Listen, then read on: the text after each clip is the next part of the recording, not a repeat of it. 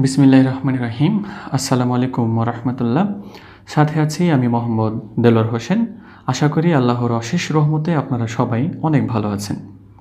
উচ্চতর গণিতের দ্বিতীয় অধ্যায় অর্থাৎ বীজগাণিতিক রাশি নিয়ে আজকে আমরা আলোচনা করব। আপনাদেরকে আমি বলেছি যে আপনারা যদি আমার এই সমস্ত ভিডিওগুলো একদম সিরিয়াল বাই সিরিয়াল দেখেন, ইনশাল্লাহ আপনার সৃজনশীল কমন পেতে, নৈর্ব্যক্তিক কমন পেতে এবং এই অধ্যায়ের বেসিক যত ধারণা আছে সেগুলো পেতে আপনার কোনো সমস্যা হবে না ইনশাআল্লাহ। তো বীজগাণিতিক রাশি থেকে আজকে আমাদের বেশ কিছু ধারণা অর্জন করার চেষ্টা করব। নাম্বার 1, বীজগাণিতিক রাশির আবিষ্কারক কাকে বলা হয়, তারপর রাশিটা কাকে বলে, পদ জানবো, চলক জানবো, ধ্রুবক। অনেকেই এই সমস্ত জিনিসগুলো জানেন, বাট এখান থেকে কিন্তু আমাদের আসল জানাগুলো শুরু হবে।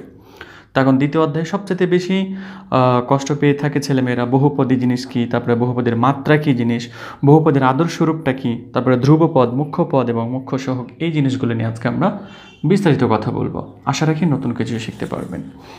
তো তাহলে আমরা আলোচনার দিকে ফিরে আসি। প্রথমত যদি আমরা বলি যে এটার আবিষ্কারক কে ছিলেন, আবিষ্কারকটা অবশ্যই খাতাতে আপনারা লিখে নেবেন যে আল খোয়ারিজমি। বীজগণিতের অর্থাৎ বীজগাণিতিক রাশির আবিষ্কারক বলা হয়ে থাকে বা বীজগণিতের আবিষ্কারক বলা হয়ে থাকে আল খোয়ারিজমি স্যারকে। তো এখন আমরা তাহলে চলে যাচ্ছি যে আমাদের বীজগাণিতিক রাশি কাকে বলা হয়। এক বা একাধিক সংখ্যা, তাহলে আমার এখানে বলছে হয় একটাও সংখ্যা থাকতে পারে অথবা একাধিকও সংখ্যা থাকতে পারে। যেমন আমি এখানে আপনাদেরকে একটা বীজগাণিতিক রাশি দেখাচ্ছি, এখানে কিন্তু সংখ্যা আপনারা দেখতে পাচ্ছি, এখানে একটাই সংখ্যা রয়েছে, তারপরে এখানেও আর একটা সংখ্যা রয়েছে। তো এক বা একাধিক সংখ্যা ও সংখ্যা নির্দেশক প্রতীক, তাহলে এখানে সংখ্যা নির্দেশক প্রতীক কাদেরকে বলা হবে? যেমন দেখেন, আপনি এক্সের মান কিন্তু যে কোনো ইচ্ছা আপনি বসাতে পারেন, তাহলে এখানে এক্সটা কিন্তু কি করছে, সংখ্যা নির্দেশক প্রতীক হিসেবে ব্যবহৃত হচ্ছে। মানে এক্সের মান আমি এখানে যে কোনো জিনিস বসাতে পারি, যে কোনো মান আমি বসাতে পারি। ওকে, তাই বলছে যে এক বা একাধিক সংখ্যা এবং সংখ্যা নির্দেশক প্রতীককে ঘাত বা একাধিকের সাহায্যে, তাহলে ঘাত দিতে পারি। ঘাত মানে হচ্ছে তার পাওয়ার বা সূচক। তাহলে দেখেন এর ঘাত হচ্ছে যে 3, এর ঘাত হচ্ছে যে 1। একাধিকের সাহায্যে অর্থাৎ কি, যেমন এটা আমি চাইলে অনেকগুলো নিতে পারি অর্থবহভাবে। এই কথাটা কিন্তু খুবই গুরুত্বপূর্ণ। তাই আমার যদি অর্থবহ না হয় তাহলে কিন্তু আমি সেটা কখনোই বীজগাণিতিক রাশি বলতে পারবো না। সংযুক্ত করলে তাহলে যে নতুন সংখ্যা নির্দেশক প্রতীকের সৃষ্টি হয়, তাহলে এই সমস্ত প্রতীকগুলো একসাথে যখন মানে সম্পূর্ণটা মিলে কি হয়ে যাবে, বীজগাণিতিক রাশি। এই সম্পূর্ণটা মিলে কি হবে, বীজগাণিতিক রাশি হবে। আচ্ছা, তাহলে এখন আমরা জানবো যে পদ কাকে বলা হয়, চলক কাকে বলা হয় অ্যান্ড ধ্রুবক কাকে বলা হয়ে থাকে। পদ আপনারা এমনিতে বুঝতে পেরে যাবেন এখন, যেহেতু আপনারা বীজগাণিতিক রাশি এই সম্পর্কটা দেখতে পাচ্ছেন। তো এখানের মধ্যে এক একটি যেগুলো আছে না, যেমন এই সেপারেট, এটা এবং এটাকে সেপারেট করা আছে কি দিয়ে, প্লাস দিয়ে। দ্যাট মিনস এটা হচ্ছে একটা পদ, এটা হচ্ছে একটা পদ, এটা হচ্ছে একটা পদ। দ্যাট মিনস এগুলো কিন্তু আবার পরবর্তীতে বহুপদী হবে। সো আমরা একদম বেসিক থেকে আলোচনা করার চেষ্টা করছি যাতে করে আপনাদের বুঝতে সমস্যা না হয়। এবার হচ্ছে চলক কাকে বলা হয়। চলক হচ্ছে যে কি, যার মানটা পরিবর্তনশীল, মানে যে কখনো নির্দিষ্ট একটা মান নিয়ে থাকতে পারে না, এক এক সময় এক এক ধরনের মান প্রদর্শন করে থাকে। যেমন আমরা দেখেন এক্সের মান আমরা কি সারা জীবন বলে এসেছি যে এক্সের মান 2 বা এক্সের মান 3, কখনোই বলে আসিনি আমরা, তাই না? এক্সের মান এক একটা অঙ্কতে আমরা দেখেছি এক এক রকম মান দেখে। একটা অঙ্কতে দেখা যায় এক্সের মান 2, আরেকটা অঙ্কতে দেখা যায় এক্সের মান 3, আরেকটা দেখা যায় 0। তাই এক্সের মানগুলো কিন্তু বিভিন্ন সময় বিভিন্ন রকম হয়, অর্থাৎ পরিবর্তনশীল। তাহলে যার মানই পরিবর্তনশীল হবে তাকে আমরা কি বলতে পারবো, চলক বলতে পারবো। সাধারণত আমাদের যে সমস্ত লেটার রয়েছে 26টি, তো ওই 26টি লেটারের মধ্যে লাস্টে যে সমস্ত অক্ষরগুলো রয়েছে এক্স ওয়াই জেডকে আমরা চলক হিসেবে পরিচিতিটা পেয়ে থাকি অবশ্য। এবার এখন জানি যে আমরা ধ্রুবক কাকে বলা হয়। যার মান কখনো পরিবর্তন হয় না তাকে ধ্রুবক বলা হয়ে থাকে। ধ্রুবক যদি আমরা উদাহরণ জানতে চাই, তাহলে যে কোনো সংখ্যায় কিন্তু এক একটা ধ্রুবক। আপনি 5কে কখনোই করতে পারবেন না 6, বা 6কে কখনোই আপনি 7 করতে পারবেন না, তাই না? আমি আপনাকে একটা 10 টাকার নোট দিলাম, আপনি কি এটাকে কখনো বানাতে পারবেন 20 টাকা বা অন্য কোনো টাকা বানাতে পারবেন? পারবেন না। তো 5, 6, 7 যতগুলো সংখ্যা আছে সবগুলো ধ্রুব সংখ্যা, এগুলো ধ্রুবক, মানে যেগুলোর মান কখনো পরিবর্তন হতে পারে না। তাহলে আশা করি পদ, চলক, ধ্রুবক অ্যান্ড রাশি এই সমস্ত জিনিসগুলো আপনারা বুঝতে পেরেছেন। তাহলে কিন্তু আপনারা বহুপদী জিনিসটাকে একদম ভালো করে বুঝতে পারবেন। সো এখন কিন্তু আমরা বহুপদীতে প্রবেশ করছি। সো আপনারা অবশ্যই এখন আরও মনোযোগটাকে বাড়িয়ে দেবেন। তখন এই অধ্যায়ের মেন টার্গেট কিন্তু বহুপদী অ্যান্ড বহুপদীর মধ্যে যত যা বংশধর আছে সমস্ত জিনিসগুলোকে ভালো করে জানা আমাদের। বহুপদী কাকে বলছে? বহুপদী হচ্ছে আসলে একটা বিশেষ ধরনের বীজগাণিতিক রাশি যাতে এক বা একাধিক পদ থাকে। এখন আমরা একটু আগে বেশ কয়েকটা আপনাদেরকে রাশি দেখালাম না, ওই রাশিগুলো সবগুলো মিলিয়ে আপনি একটা কি বলতে পারবেন, তাদেরকে বহুপদী বলতে পারবেন। ওকে, তারপর আমরা সংজ্ঞাটা একটু পড়ে ফেলি। যাতে এক বা একাধিক কি থাকতে পারবে, পদ থাকতে পারবে, মানে একটা পদ থাকলেও সেটাকে আমরা কি বলতে পারবো, বহুপদী বলতে পারবো। অনেকগুলো পদ যদি একসাথে থাকে তাও আমরা সাক্ষী কি বলতে পারবো, বহুপদী। কথাই বোঝা যাচ্ছে, বহু মানে অনেক বেশি, পদী মানে হচ্ছে পদ, তাহলে বহুপদী মানে অনেকগুলো পদ একসাথে যুক্ত হবে, তখনই সাক্ষী আমরা কি বলতে পারবো, বহুপদী বলতে পারবো। তবে একটা থাকলেও আমরা সেটাকে কি বলতে পারবো, বহুপদী বলতে পারবো। ওকে, এবং পদগুলো এক বা একাধিক চলকের শুধুমাত্র অঋণাত্মক পূর্ণসাংখ্যিক ঘাত ও ধ্রুবকের গুণফল হয়। এই কথাটুকু এখন বোঝাচ্ছি না যে এক বা একাধিক চলকের শুধুমাত্র অঋণাত্মক পূর্ণসাংখ্যিক ঘাত। আপনি এই অংশটুকু একটু রেখে দেন তখন আমরা আলোচনাতে যখন যাব আপনাদের মাথা ধোলাই করার একটা প্রশ্ন আছে, সেখানে আপনারা এই জিনিসটাকে আরও ভালো করে জানতে পারবেন। দেখেন, যে কোনো একটা বহুপদীর আসলে প্রকাশ করার সিস্টেমটা হচ্ছে cx to the power p। cx to the পাওয়ার কি একটু পরে বুঝে যাব আমরা। c মানে হচ্ছে এখানে সহগ, c হচ্ছে কার সহগ, x to the power p এর সহগ। আগে একটু মনে রাখি আমরা যে c মানে হচ্ছে যে সহগ, আবার x মানে এখানে হবে চলক। x বলতে আপনি এখানে x ও রাখতে পারেন, y z যে কোনো সংখ্যা এখানে হতে পারে, মানে সংখ্যা না, মানে যে কোনো চলক থাকতে পারে। তারপরে p মানে হচ্ছে এখানে কি ঘাত বা পাওয়ার বা মাত্রা বা সূচক বা ইন্ডেক্স, মানে যেটাই ঘাত সেটাই পাওয়ার, সেটাই মাত্রা, সেটাই সূচক, সেটাই হচ্ছে ইন্ডেক্স। বাট এই অধ্যায়ে আমাদের এই পিকে, অর্থাৎ কোন একটা সংখ্যার উপরে বা কোন একটা পদের উপরে যদি কোনো কিছু থাকে তখন সেটাকে আমরা মাত্রা হিসেবে বেশি পরিচিত লাভ করব। সো এখন আমরা দেখে নিই তাহলে এটার মতো করে, এই যে আমরা এখানে একটা উদাহরণ দিয়েছি আপনাদেরকে। সো এই উদাহরণটা লক্ষ্য করলে আপনি বুঝে যেতে পারবেন এখানে। তাহলে অবশ্যই আমরা বলতে পারছি এই যে এটা হচ্ছে একটা বহুপদী। আমাদেরকে বলেছিল হয় একটা পদও থাকতে পারো অথবা অনেকগুলো পদ থাকলেও সবকে আমরা বহুপদী বলতে পারবো। বাট এই যে এখানে একটাই পদ দেখেছি আমি আপনাদেরকে, দ্যাট মিনস এটা বহুপদী হচ্ছে কিনা সেটা আপনাকে খেয়াল করতে হচ্ছে cx to the power p দিয়ে। এখন কথায় আসি আমরা। এখন c মানে এখানে কি বলেছিলাম আমরা, সহগ। তাহলে সহগ কার সহগ বলেছিলাম, x to the power p এর সহগ। এখন আপনি বলেন তো এখানে c এর মান তাহলে কত আছে, অবভিয়াসলি আমরা দেখতে পাচ্ছি 9। তাহলে আমরা এখানে অবশ্যই বলবো সহগ কত আছে, 9। এবার এখানে চলক কোনটি রয়েছে, চলক x আছে, y থাকতে পারে, z থাকতে পারে, বাট এখানে চলক কিন্তু রয়েছে x, তাহলে আমরা x দিয়ে দিলাম। এখন হচ্ছে মাত্রা কত, তাহলে মাত্রা মানে হচ্ছে যে কি পাওয়ার বা ঘাত বা সূচক, তাই তো। তাহলে আমরা এখানে অবশ্যই বলে দিতে পারছি যে মাত্রা হচ্ছে এখানে কত, 3। তাহলে এই যে এটা হচ্ছে একটা বহুপদী।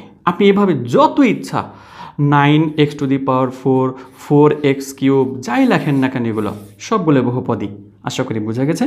এবার এ সম্পর্কে আরও কিছু ধারণা তো লাভ করবোই আমরা, তবে একটু ছোট থেকে বড় হওয়ার চেষ্টা করছি যাতে করে আমাদের এগুলো বুঝতে সুবিধা হয়। এই কথাটুকু কিন্তু লিখে রাখেন।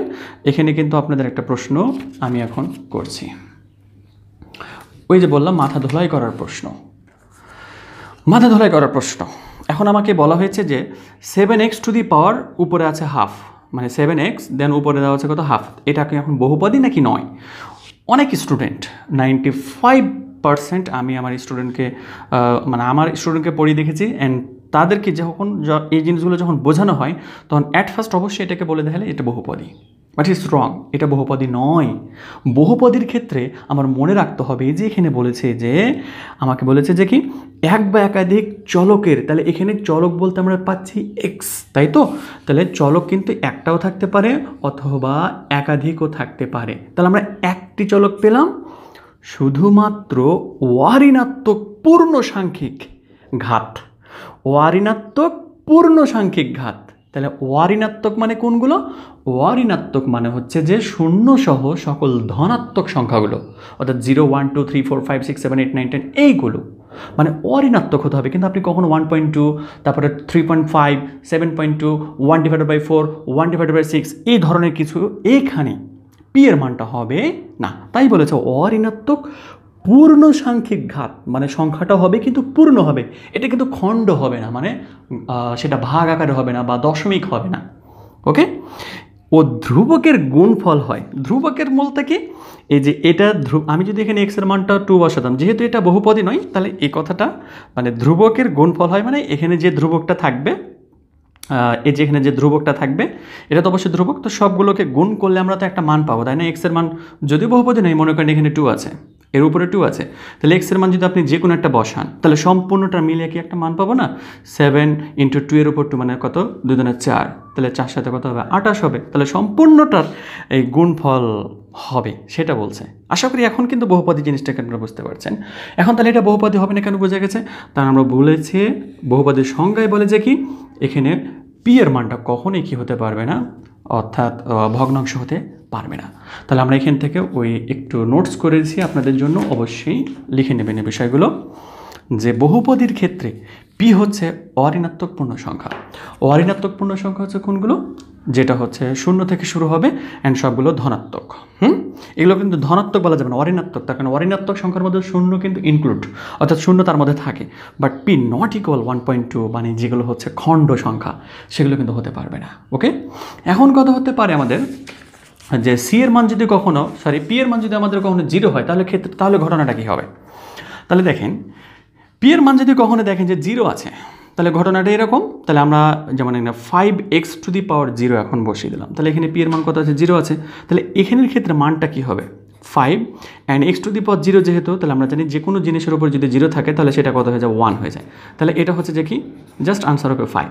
তো আপনাকে মনে রাখতে হবে জাস্ট সংখ্যা যদিও থাকে সেটা কিন্তু একটা বহুপদী হবে, অ্যান্ড এই বহুপদীর ক্ষেত্রে আমাদের অবশ্যই চলকের যে ঘাত বা চলকের যে মাত্রাটা সেটা কিন্তু কী থাকে? 0 থাকে।